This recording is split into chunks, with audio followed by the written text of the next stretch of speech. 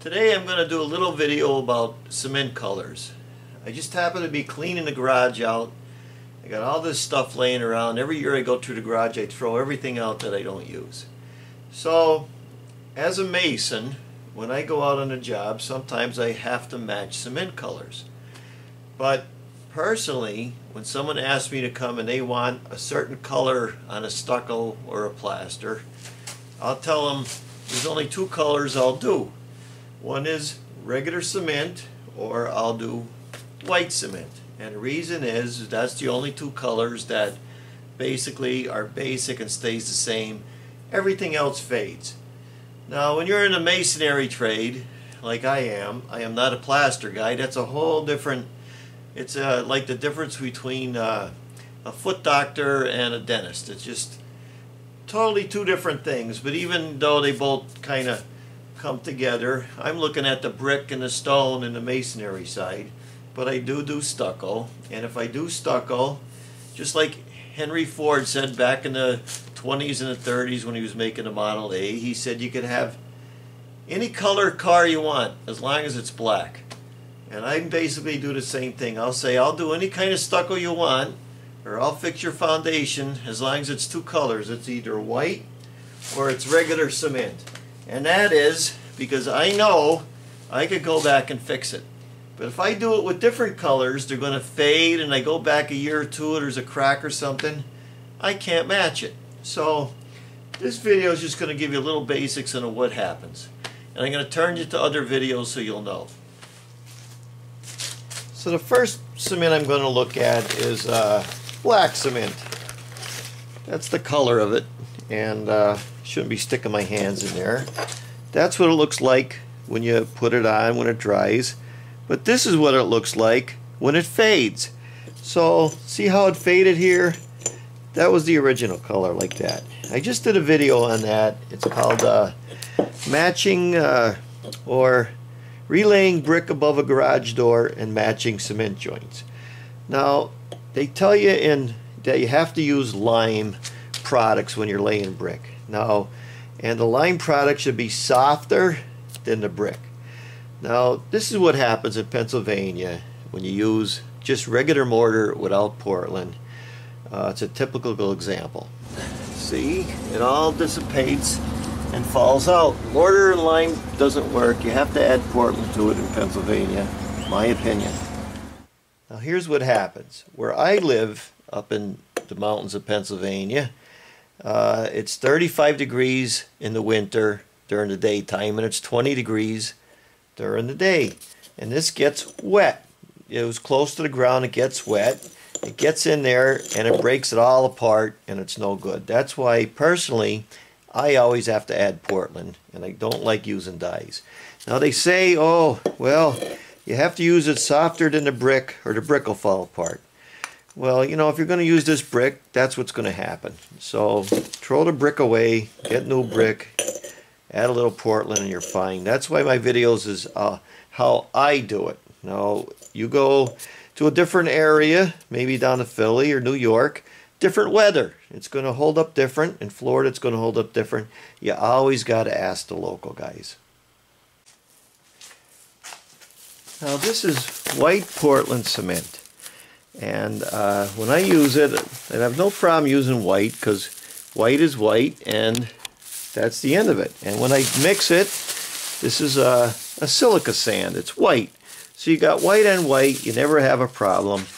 And that's the way I always used to do it. And then I went and I start using a finish coat stucco for certain stucco jobs. Now, the same thing. Anytime I'm going to do a job in Pennsylvania, I always use mortar, and I mix the Portland in it, because white comes with Portland mixed into it.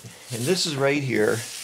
If you remember me cutting this out as a sample, that was on my video How I Do Stucco Part 3. And then I did one like this, and I used this stucco mix, and that was How I Do Stucco Part 4. But that's why I use white. I also did one called Painting with Portland, Whitewash, and Bonding, because and I'll show you how I'll go around and I'll paint with Portland. I could always match what I matched. It's a safe way for me to do things. That's why I always say how I do it. You know? We have another cement here. See, it's a colored cement too. It's like a buff cement. The point is about it is if you're going to do brickwork or something, you could always go buy a colored cement. And you can buy it in this form. You just mix it with your sand, 2-to-1. Sometimes, like the stucco, you can get it with all mixed in one, and you could use it. That's fine. Now we get into these kind of colors anymore. You can go to Home Depot or Lowe's or something and buy cement colors if you want.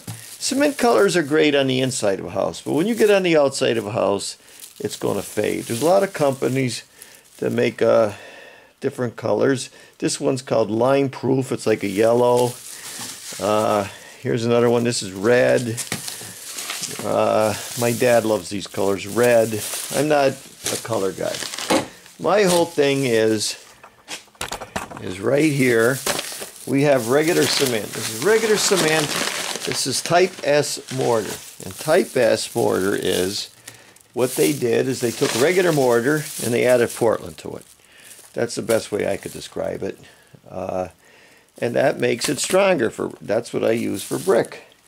Now you could see in my whole videos that I approach a lot of different jobs a lot of different ways. And if you go to how I fix my concrete step videos, you'll see me using regular Portland cement, or you'll see me using different type of Cementol or something. And then I'll go and I'll buy a paint and I'll paint it. Because cement isn't waterproof. I don't care what they tell you. You never see them use mortar in a concrete pool. They use always Portland. And what I do is steps is I paint it, and then you might have to go over it every year and paint it. And it works out good. I also do it on stucco. I have another video. Sometimes I'll save a video for a whole year before I put it on YouTube to make sure it came out exactly the way I wanted it. So I'd rather use paint. You have to take your options. You have to look at it and decide what you want to do. Well, here I am at my dad's garden right here. You're going to see nothing but dirt.